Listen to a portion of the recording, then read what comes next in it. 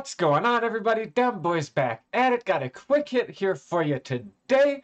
We're just going to talk about the best prevent defense. This is something that you can do out of any defensive formation that you have in your playbook, but I will show you the best way to do it. So, best way to do this is going to be the 3-3-5 odd because obviously the blitz, but you don't have to do it in 3-3-5 odd by any means. But if we were going to come out in that, we'd go cover 2.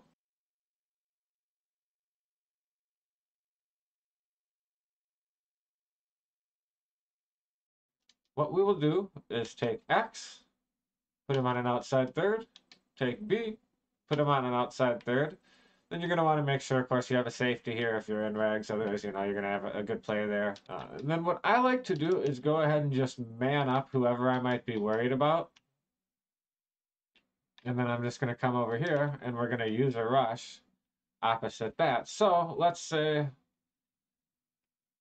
even if they're able to kind of backfire my coverage thing, at that point my response would be maybe just to either man him up or just say, you know what, fine, then he's coming too. So then you're just going to go ahead and use a rush around this corner, and one of you two is getting home. All right, it's just going to happen. But let's say it doesn't. I don't know, maybe you make a mistake. Ever made a mistake? I've made a mistake. Ever happened to you? Happened to me. Once upon a time, I can tell you a story where I f***ed up.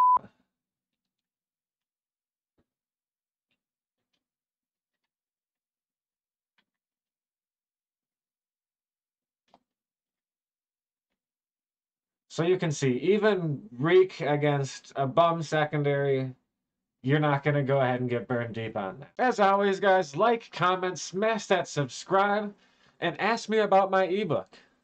Do it. Just ask me about my ebook. Drop a comment. DM me. Get up in my DMs. And check me out on TikTok. Dem boys. Peace.